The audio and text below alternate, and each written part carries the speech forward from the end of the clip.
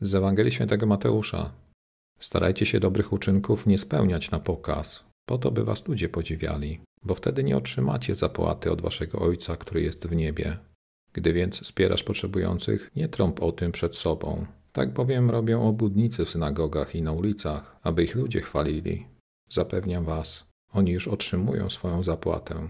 Gdy ty wspierasz potrzebujących, niech nie wie twoja lewa ręka, co czyni prawa, aby twój czyn pozostał w ukryciu, a twój Ojciec, który widzi także to, co ukryte, nagrodzi ciebie. Gdy się modlicie, nie postępujcie jak obłudnicy. Oni modlą się chętnie w synagogach i miejscach publicznych, aby zwrócić na siebie uwagę. Zapewniam was, oni już otrzymują swoją zapłatę. Gdy ty się modlisz, wejdź do swojego mieszkania, zamknij za sobą drzwi i módl się do Ojca, który jest w ukryciu, a twój Ojciec, który widzi także to, co ukryte, nagrodzi ciebie. Gdy się modlicie, nie mówcie wiele słów jak poganie. Wydaje im się, że dzięki gadulstwu będą wysłuchani. Nie naśladujcie ich, gdyż wasz Ojciec wie, czego potrzebujecie, zanim Go poprosicie. Dlatego wy tak się módlcie. Ojcze nasz, który jesteś w niebie, niech będzie uświęcone Twoje imię. Niech przyjdzie Twoje królestwo. Niech się spełnia Twoja wola, jak w niebie, tak i na ziemi. Chleba naszego powszedniego daj nam dzisiaj i daruj nam nasze winy, jak i my darowaliśmy naszym winowajcom. I nie dopuszczaj do nas pokusy, ale nas wybaw od złego. Jeśli bowiem darujecie ludziom ich przewinienia, to również i wam daruje Ojciec Niebieski. Jeśli nie darujecie ludziom, to i wasz Ojciec nie daruje wam przewinień. Modlitwa świetnie nam znana, modlitwa Ojcze Nasz. Edith Wyszogrod, jedna z filozofów, napisała, że nasze czasy są cywilizacją osieroconą, że w naszej kulturze brakuje miejsca dla ojcostwa. Zanikają nawet jakieś mity patriarchalne, ojcowskie. Podważa się wszelkie autorytety, które mają jakiś związek z ideą ojcostwa. Widzimy też bardzo niepokojące zamiany, jakie dzieją się wśród ludzi, w naszej kulturze, związane z płciowością. Mężczyźni upodabniają się do kobiet, kobiety do mężczyzn. W sumie trudno o kimkolwiek powiedzieć, że ktoś jest ojcem. Wygląda na to, że to słońce Bożej obecności jakby ulega zaćmieniu, że Bóg nie jest rozpoznawalny jako Ojciec.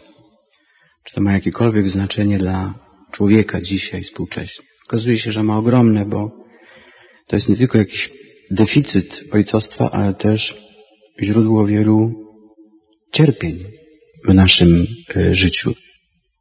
Kiedy nie ma ojca, kiedy rodzina jest osierocona, robi się przestrzeń dla wielu cierpień, bóli, deformacji uczuciowych, psychicznych, seksualnych, ideologicznych, jakichkolwiek zresztą. Nikt na pewno też nie chciałby się czuć sierotą. I nie jest to na pewno przyjemne odczucie życiowe. Nie móc się z nikim zidentyfikować, nie wiedzieć, kto jest moim ojcem. To jest na pewno bardzo trudny krzyż. A skoro ludzie, nie mając ojca rodzonego, tak strasznie cierpią, rozwód, porzucenie, dzieci niechciane, to pomyślmy sobie, czy potęga tego problemu nie jest większa, kiedy nie ma Ojca Boskiego. Skoro brak Ojca rodzonego jest jakimś dramatem dla człowieka, dla dziecka, dla syna, dla córki, dla żony, dla matki, to teraz brak Ojca, Boga, może jakiś inny Bóg jest, ale nie Ojciec już, może jakiś Bóg Ojczym, albo Bóg Wujek, ale nie Bóg Ojciec, nie Bóg Tato, to czy skala cierpienia i problemów nie będzie większa? Chyba niewspółmiernie, może nawet nie da się wyobrazić tych konsekwencji, jakie wynikają z tego, że ten obraz Boga Ojca jest zatarty. Stąd też ja się nie dziwię, że Jezus dzisiaj w Ewangelii daje taki wzór modlitwie, w której pierwsze słowo to jest Ojcze. Zwróćmy na to uwagę, w tej modlitwie ostatnim słowem jest złego. Broń nas od złego, czyli od kogo? Od szatana. Od kogoś, kto jest jakimś zaprzeczeniem ojcostwa. kto jest jakimś buntem wobec Ojcostwa Bożego. Tak jakby kwintesencją zła albo istotą zła było zaprzeczenie ojcostwa. I rzeczywiście jednym z podstawowych ataków złego ducha na człowieka to jest odebrać mu ojcostwo, czyli odebrać mu możliwość budowania swojej tożsamości na identyfikacji z kimś, kto otacza ramionami, czyli jest ojcem, z kim kto stworzy bezpieczeństwo. A funkcją ojcowską, jak mówią inni filozofowie czy psychoanalitycy, psychologowie, to jest określać, definiować, wyznaczać granice dziecku, nazywać rzeczy po imieniu. Adam, kiedy był stworzony w raju, miał pierwszą funkcję, jaką Bóg mu dał, a jest to pierwszy z ojców ludzkich, to miał nazywać zwierzęta po imieniu, drzewa po imieniu. On miał określać coś, definiować. Kiedy brakuje kogoś w naszym świecie, kto mówi, jak się rzeczy mają, jak się nazywają, co to jest. Kiedy brakuje kogoś, kto mówi słowem, jak rzeczywistość wygląda, świat staje się chaosem, jakimś tohu ławochu. Dlatego to nie jest banalna sprawa albo bagatelna, że do Boga mówimy Ojcze. Jezus dzisiaj w tym tekście powiedział, że On i tak wie, czego my potrzebujemy. Albowiem wie Ojciec Wasz, czego Wam potrzeba. Dlatego nie musicie ulegać wielomóstwu. Ma na myśli niektórych pogan w tamtym świecie. Kulty były bardzo rozbudowane, te religijne, starożytne i polegały na bardzo długich, rytualnych modlitwach, męczących na pewno, procesjach. On mówi, nie potrzeba, żebyście Go o wszystkim informowali, bo Bóg Ojciec wie. Chcę jeszcze dodać tutaj inną interpretację tego sformułowania. Jezus chce przez to powiedzieć, że istotą modlitwy nie jest doinformowanie Boga, bo On wie o wszystkim.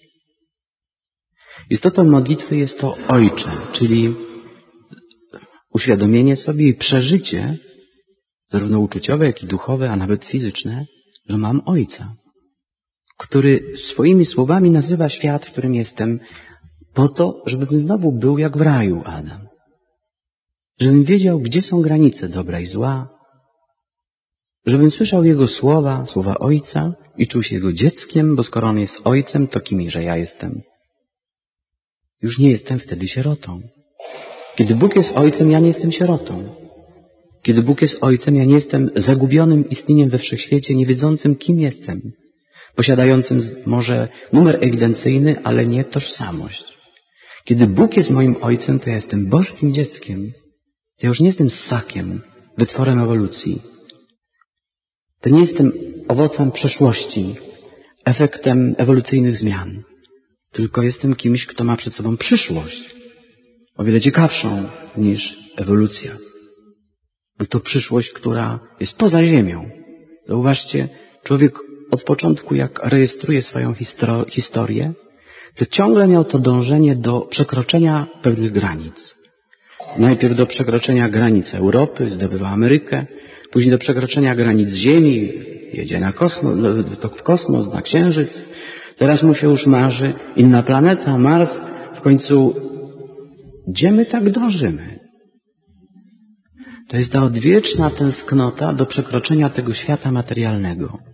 Do tego, żeby połączyć się z Ojcem, który całą tą komnatę kosmosu stworzył dla nas, żebyśmy poza nią szukali Jego. Ale człowiek tej tendencji nadaje wymiar materialny, przekracza granice kosmiczne. Tymczasem Bóg jest blisko nas, nawet w nas samych jest Ojcem. To wyjątkowa modlitwa. Żydzi się tak nie modlili. Do Boga modlili się z ogromnym szacunkiem, nazywając Go różnymi atrybutami, imionami, mówiąc o Nim, że jest wszechmogący, że jest Adonai, że jest El Shaddot, jakieś inne słowa. Nawet Jego imienia nie wymawiali. Nie zwracali się po imieniu do Boga ze względu na szacunek. A tymczasem Jezus robi taki wyłom w tej mentalności religijnej i mówi, mówcie do tego wszechmogącego, potężnego Boga, który stworzył ten wszechświat i chce was zbawić przeze mnie, mówcie do Niego tato, Ojcze. I to było kapitalne. To było przełomowe. Faktem jest, że my sobie do końca tego nie uświadamiamy, jak potężna i wspaniała jest ta modlitwa. I sądzę, że również jest jeszcze jeden sens tego sformułowania, albowiem wie Ojciec wasz, czego wam potrzeba, wpierw zanim Go poprosicie. Jezus chciałby chyba tak powiedzieć, On wszystko wie, tylko ty, dziecko, nie wiesz. Dlatego ta modlitwa jest ci potrzebna, żebyś ty, dziecko, się dowiedział, kim jest dla ciebie Bóg. I powtarzając tę modlitwę do Boga, niby prosząc, niby dziękując, tak naprawdę siebie samego kreujesz jako dziecko. Bo w odniesieniu do Ojca stajesz się tym dzieckiem. I ta modlitwa jest właściwie kreatywna dla człowieka, a nie odkrywcza w stosunku do Boga. Bo jeśli ja mówię do Boga, Ojcze nasz, to kimże ja się zaczynam czuć? Myślę, że to jest modlitwa, którą nie tyle Jezus chciał usłyszeć z naszych ust jako Bóg. On chciał, żeby w tej modlitwie człowiek usłyszał, kim jest wobec Boga. Bo skoro do Boga mówię Ojcze, to jestem dzieckiem, nie jestem sierotą.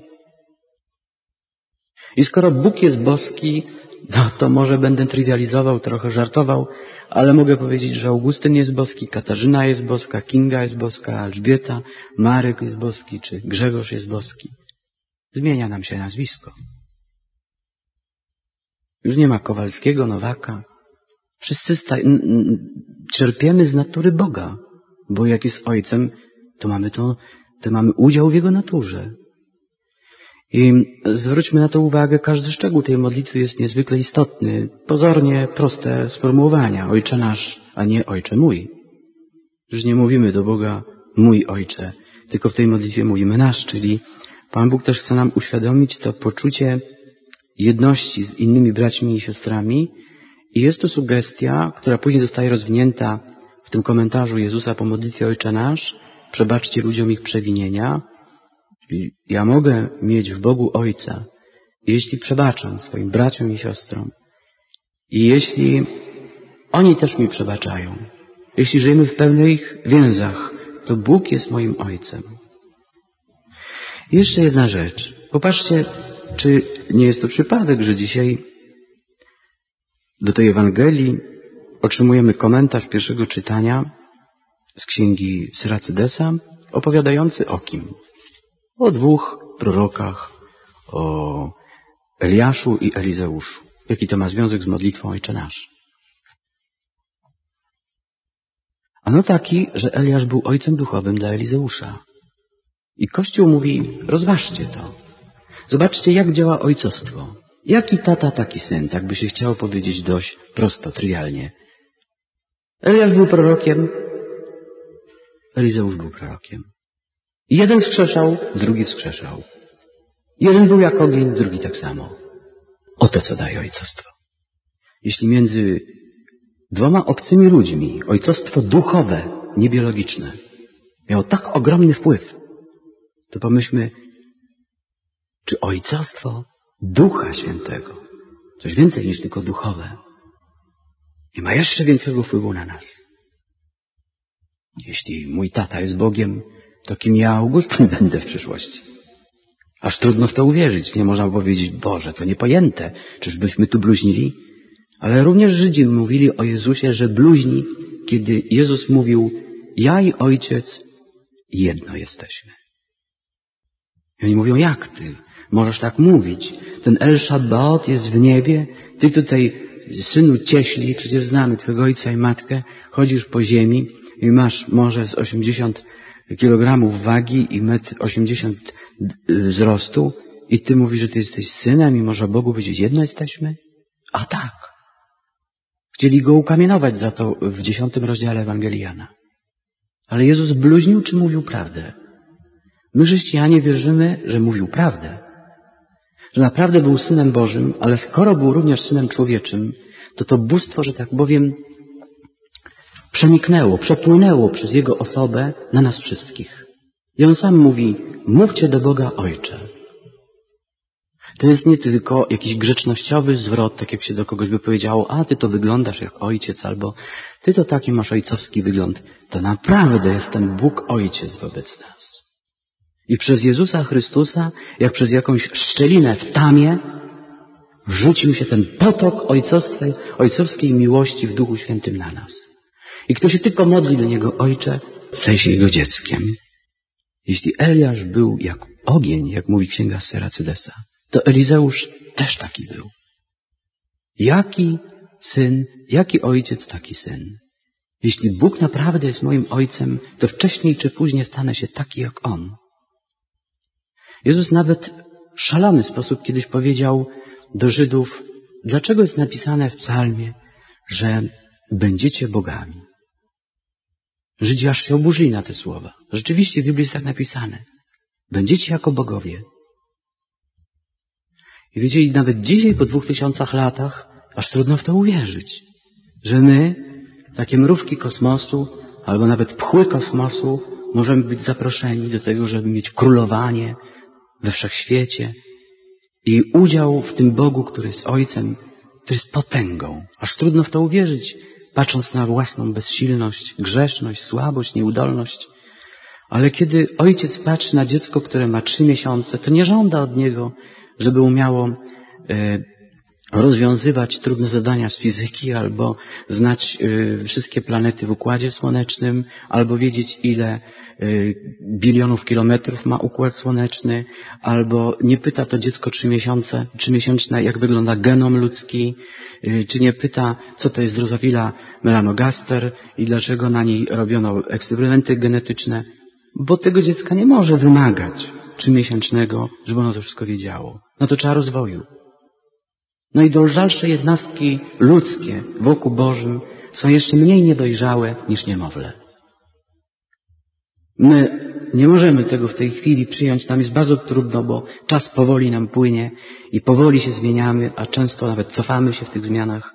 Ale przypomnijcie sobie małe dziecko, jak ono powoli się rozwija, chociaż szybko, najszybciej, może ze wszystkich ssaków, może najwolniej, ale mimo wszystko szybko, ale jak powoli jednocześnie. Stawia pierwsze kroki, uczy się pierwszych słów. Aż trudno uwierzyć, że ten szkrab, który sika, robi kupę w majtki, przewraca się, sepleni, rozbija głowę o coś tam, że on kiedyś będzie człowiekiem chodzącym na 2 nogach, budującym wspaniałe gmachy, rozwiązującym niesamowite problemy ludzkości. Aż trudno w to byłoby uwierzyć, prawda? A jednak tak się dzieje. I Bóg, patrząc na nas, widzi naszą przyszłość. I z tej przyszłości pięknej, cudownej mówi do nas, jesteś moim dzieckiem. Boskim dzieckiem. Ludzkim i boskim przez Jezusa Chrystusa. Bo On był człowiekiem i był Bogiem. I mamy udział przez Niego w tym bóstwie Trójcy Świętej. Mówi się, że jedząc tą komunię świętą tutaj jemy życie wieczne. Jemy życie Boga. Że Bóg daje swoje żywe życie nam w Eucharystii. To prawda. Ojcze nasz, mówimy. Jest jedna rzecz jeszcze, może na końcu ją powiem, która mnie zawsze porusza, kiedy zastanawiam się nad modlitwą Ojcze nasz. Jezus mówi tak, że pierwszą prośbą w modlitwie Ojcze nasz, nie drugą, nie ostatnią, nie jest to Ojcze nasz, daj mi pieniądze, albo Ojcze nasz, chcę być zdrowy, albo Ojcze nasz, chcę być piękny, albo Ojcze nasz, chcę skończyć studia, Ojcze nasz, daj mi męża, Ojcze nasz, wybuduj mi dom, Ojcze nasz, daj mi samochód. Nawet nie jest to Ojcze nasz, obroń nas od grzechu. To nie jest pierwsza prośba. Ostatnia prośba to jest broń nas od złego. Ale pierwsza rzecz, która dziecku Bożemu, dziecku, które kocha swojego rodzica i które widzi, że rodzic go kocha, to jest święć się imię Twoje. Niektóre wersje biblijne tłumaczą to sformułowanie w ten sposób. Spraw, żeby Twoje imię było uczczone przeze mnie. Żebym ja tak żył, żeby ludzie zaczęli czcić, szanować Ciebie, Panie Boże. Ale to jest pewien sens tylko tego sformułowania. Natomiast dla Żydów to był bardzo ważny artykuł. Kiddush Hashem, uświęcenie imienia Bożego, to było jedno z najzaszczytniejszych i najważniejszych zadań pobożnego Żyda, Izraelity. Izraelita wierzył, że przede wszystkim żyje po to, żeby uświęcać imię Boga. Przeciwieństwem tego zadania ludzkiego, tego celu jego życia. Nie celu, które polegało na tym, żeby zbudować sobie domek, kupić samochodzik, tylko żeby się uświęciło imię Boga. Przeciwieństwem tego celu, a jednocześnie jednym z największych grzechów w tamtej duchowości biblijnej było Hillul Hashem, zbezczeszczenie imienia Bożego. Sprofanowanie Boga. Przez co? Przez mój grzech. Przez to, że ja nie żyję jak dziecko Boga. Że ja żyję jak dziecko diabła. Kiedy Jezus mówi do Żydów o tym, że jest synem Ojca i mówi o ojcostwie boskim, o Bogu jako Ojcu, w rozdziałach w Ewangelii Jana, w pewnym momencie mówi do Żydów i do Żydów, którzy uwierzyli w Niego, co dziwne. Możecie to sprawdzić w 8 rozdziale. On mówi, wy diabła macie z Ojca. Bo gdybyście mieli Boga z Ojca, to byście pełnili czyny swojego Boga. Wy mówicie do Boga Ojcze, ale zachowujcie się jak demony. I to jest poważny problem życia duchowego do dzisiaj. To nie jest historyczny problem. To jest problem może histrioniczny albo historyczny, ale nie historyczny. To jest problem duchowości, która cierpi pewną schizofrenię, która mówi do Boga Ojcze, ale nie traktuje Go jak Ojca. Bóg mówi do nas dziecko i traktuje nas jak dziecko. Ja sobie dzisiaj wieczorem też zadaję takie pytanie, czy w moich ustach słowo Ojcze nasz, Boże Ojcze nasz, czy ono jest prawdziwe? I czy ja jestem wiarygodny, kiedy mówię święć się imię Twoje? Czy moje życie rzeczywiście uświęca imię Boga? Ja mam sobie wiele do zarzucenia w tej dziedzinie. Mógłbym tu w tej chwili się bić dość długo w piersi, gdybym miał być odpowiedzialny za to, co teraz mówię. Może ze wstydem pewnym mówię, że w swoim życiu nie dbałem o to, żeby mój tata miał uczczone imię. I niewiele chyba zrobiłem, żeby jego imię było święte w uszach innych ludzi. To uświęcenie imienia Bożego zaczyna się od rzeczy tak prostej, że aż trudno to zrozumieć. Wiecie od czego? Od tego, żeby nigdy nie powiedzieć do Boga Ojcze bezmyślnie. Tylko zawsze ze skupieniem i świadomością, że jeśli mówię do Boga Ojcze, to naprawdę On jest Ojcem i Jego ojcostwo mnie chroni i ja jestem naprawdę Jego dzieckiem. I pierwsze, co powinienem czuć w swoim sercu, to jest wdzięczność, że Bóg mnie wyrwie z tego świata, który jest umieralnią w tej chwili z powodu naszych grzechów. Który jest ten świat, wiecie, na świecie jest 90 akademii tortur. Ludzie się męczą. Są więzienia, obozy koncentracyjne. Myśmy zrobili z raju męczarnię, a z życia śmierć. To jest posiew grzechu. I ja mam wdzięczność, że Bóg po tym wszystkim, co ja zrobiłem w życiu i co myśmy zrobili w życiu, po wszystkich naszych grzechach, On dalej chce być moim Ojcem. Nie powiedział mi, nie jesteś moim synem, nie zachowujesz się jak moje dziecko. Nie powiedział mi, jak ja się wypieram cię, wypisuję cię z rodziny. Wręcz przeciwnie, przez swojego syna, że bardziej zapisał krwawymi literami w swojej księdze życia w niebie moje imię i nazwisko, mimo moich grzechów. I dzisiaj sobie tak myślę, w obliczu, w tym lustrze tej Ewangelii, w którym widać coraz wyraźniej moje niepodobieństwo do Boga, a jednocześnie Boga, który chce być do mnie podobny i który chce, żebym ja był podobny do Niego. Uświadamiam sobie tą przepaść moich wyrzutów sumienia wobec Boga. Tak żałuję, tato, że przez tyle lat tak mało miałem świadomości, mój tato, który mnie teraz słyszysz w tej przestrzeni, że jesteś moim kochanym Ojcem. I że tak mało było w moim sercu wzruszenia, kiedy się modliłem i bezmyślnie wypowiadałem słowo Ojcze. Chciałbym Ci powiedzieć, Ojcze, który jesteś w niebie, że chciałbym już do śmierci zawsze wiedzieć, co mówię, kiedy mówię Ojcze. Wiecie co? Może nie pasuje powiedzieć w tym miejscu takie sformułowanie, ale powinniśmy się z takim skupieniem modlić, wypowiadając te słowa Ojcze nasz, któryś jest w niebie i następne, jakbyśmy liczyli pieniądze. Kiedy liczymy pieniądze, nie mamy rozproszeń, ale kiedy się modlimy, jest ich mnóstwo. A to przecież jest nasz skarb, nasz biznes. To jest nasz interes. Jeśli w ogóle można mówić o miłości do Boga i miłości Boga do nas w sposób finansowy. Ale Bóg nas zna i wie, że to do nas chyba przemawia. Uświęcić imię Boga to po prostu świadomie, ze skupieniem mówić tę modlitwę. I tylko tyle, bracia i siostry, na dziś wieczorem. Amen.